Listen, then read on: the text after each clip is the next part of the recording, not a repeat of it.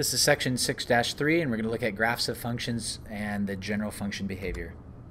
So we're going to determine intervals of increase and decrease and identify local maximums and minimums.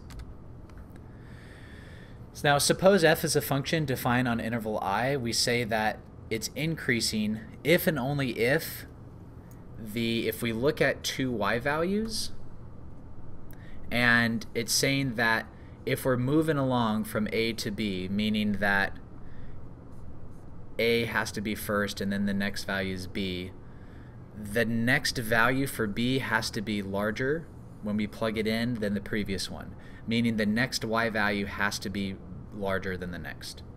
We say that it's going to be decreasing if this value is going to be larger than this value, meaning that the previous value A is going to be bigger than the next value B. So taking a look at this, if I were to say that this is A and this is B, so what ends up happening is, if we're looking at this, well, f of A and here's f of B, well, clearly f of B is larger than f of A. Whereas if I were to pick this value to be my A and this value to be my B, well, here's f of A, here's f of B. Well, clearly f of B is a lot smaller, or f of A is a lot bigger than f of B. And so those are going to be ways for us to be able to determine that. And then we can say it's constant on I if and only if f of A equals f of B. And so meaning this would be like an interval in which something is constant because it's not increasing or decreasing on that interval. So let's take a look at the intervals of increasing and decreasing. Now, just to kind of point out here, these values here, see how it, like, I guess a better good way to like imagine this would be if you're driving and you're going 20 miles an hour. And so you're driving, you're going 20 miles an hour, and then you want to go in reverse. Well, for you to do that, you have to slow, so you're decreasing, you stop, and then when you reverse, you're now increasing again. But there has to be a point in between that in which you're increasing or you're decreasing your speed and increasing your speed. You have to stop in between.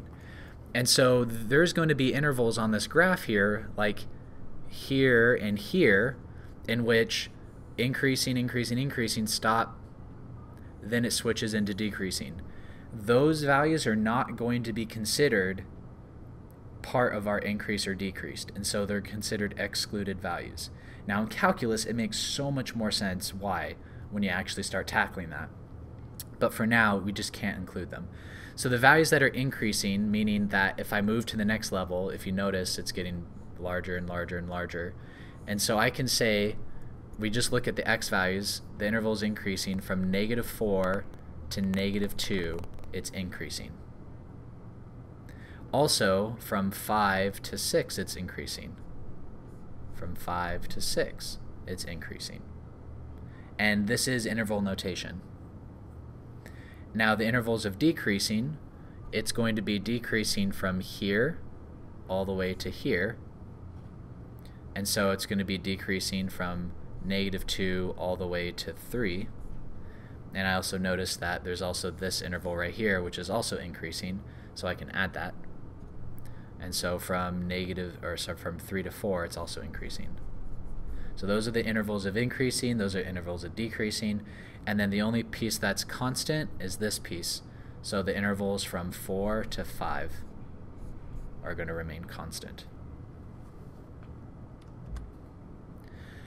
Now if we're going to take a look at a function, and we're going to talk about local maximum and minimums. And we say that it's going to be a local maximum at the point AB if and only if there's an open interval I containing A, for which there's a value for f of A being greater than or equal to your f of x for all x's and i's. And so a way to interpret that would be that it's a maximum if we find the value in which it's at the highest, but it can't be the bounds. Because if we use a bound, you can't find a value that satisfies this statement here. Okay? And the same thing with the local minimum would be there's a value in which that's the smallest value on the graph, but it can't be what our boundaries are, because if we use a boundary, then we can't find a value that satisfies this equation, and we call that a local minimum. Now in general, for the entire graph, the highest value for B would be called our maximum, and then the lowest value, we call that a minimum. So for example here, if I wanted to find my local maximum, what is the highest value on my graph that's not a bound? Like this is a bound and this is a bound. And so in this case, the highest value would be here, and so my local maximum would be 4.5, because that is the highest value. My local minimum is going to be this value here, -8. You cannot use the bounds because without getting really complicated, it's going to contradict what that definition is because I can't pick another value to satisfy it. I can't pick another value to satisfy it.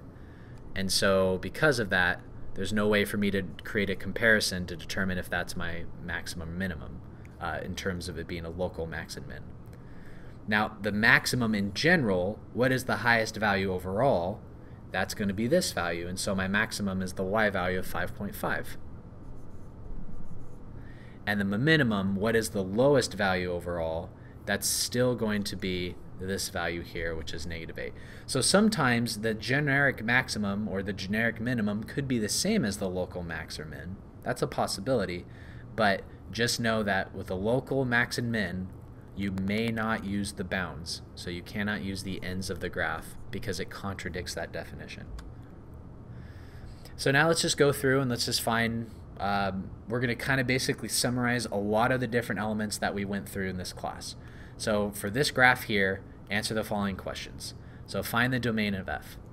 And so my domain is going to be -4 and +4. Because if I take this and I smush it onto the graph, I'm going to get all the way from here to here. And then find the range of the graph. Well, if I project it onto the graph here, it's going to be from -3 all the way to +3. And so my range is going to be from -3 to +3. List the x-intercepts if any exist. So my x-intercept is here and here, so that's going to be -2, 0, and +2, 0. And list the y-intercepts if any exist. And so I have a y-intercept here, and so that's going to be 0, 3. It says find the zeros of f. Well, that's where it crosses the x-axis, and so it crosses the x-axis here. So my zeros are going to be -2 and here, which is +2. It says solve for f of x being less than 0. So that means where is my graph? Where is my y value being less than 0? So if this is where my y is 0 here, the values that are less than 0 are down here. And so it's going to be the interval from -4 to -2, because all of this is going to be less than 0, and then all of this is going to be less than 0. And so union from 2 all the way to 4. And I can make these brackets because it includes it. Now I don't want to use the bounds because it cannot equal 0, which is why these values did not have brackets. Determine what f of 2 is. So I go to where my 2 is, and so in this case my y value, that's going to be 0. Solve f of x equals -3. So this is saying that if my y value is -3, what are my x values? So where's my y -3? That's here and here, and so it's going to be -4 and +4. Okay, so for number 9 it says find the number of solutions to f of x equals 1. So it's basically saying my y is 1, and so if this is my y being 1, I would have 2 solutions. And does f appear to be even, odd, or neither? So yesterday we talked about if there's a reflection like that, that's going to be over the y-axis. We said that it's going to be even, and so my function is going to be even because this could perfectly reflect over the y-axis. Now odd, if those were to switch and then those were to switch, it wouldn't be a reflection over the, yeah, it just wouldn't reflect correctly. So it is not going to be an odd function. And so it's just going to be even. It says list the interval in which f is increasing. And so if you notice, it's getting larger and larger. It's going up all the way from here to here. So it's increasing from -4 all the way to 0. And it says list the intervals on which f is decreasing. And so it's going to be decreasing from 0 all the way to 4. And so here, because it's decreasing, decreasing, decreasing. List the local maximums if any exist. Remember, now we can't use the bounds, so these are excluded when it comes to local max and mins. So the maximum, the highest value is going to be this one, which is 3. Now for the local minimum, none exist because we can't use this one, but how do I know what's too close to that? And so there's no way for me to get super close or say a value that's so close to that -3 on both sides, and so there's none. There's no local maximums. And just going back to that real quick, like I said, like if I use that definition, right, there's no value that I can pick that's going to give me close enough to that value. And so that's why if I exclude that, what value do I compare it to? How do I get close and close and close to that? You just can't, and that's why there's no local minimum. Find the maximum. So the highest possible value is this one, which is 3. Find the minimum. The lowest possible value is -3. And so I can just write negative. In closing of today's lesson, what did we learn today? Well, we talked about maximum and minimums of a graph, intervals of increasing and decreasing, and we also included all the previous ways that we were able to discuss or describe a graph.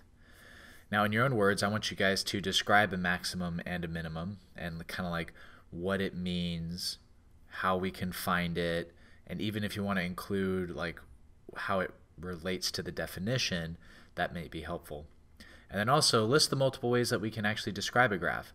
We've learned all these different ways since the very beginning of class, and I want to see what you've learned. So this does conclude our lesson. If you have any other questions, please leave them in the comments.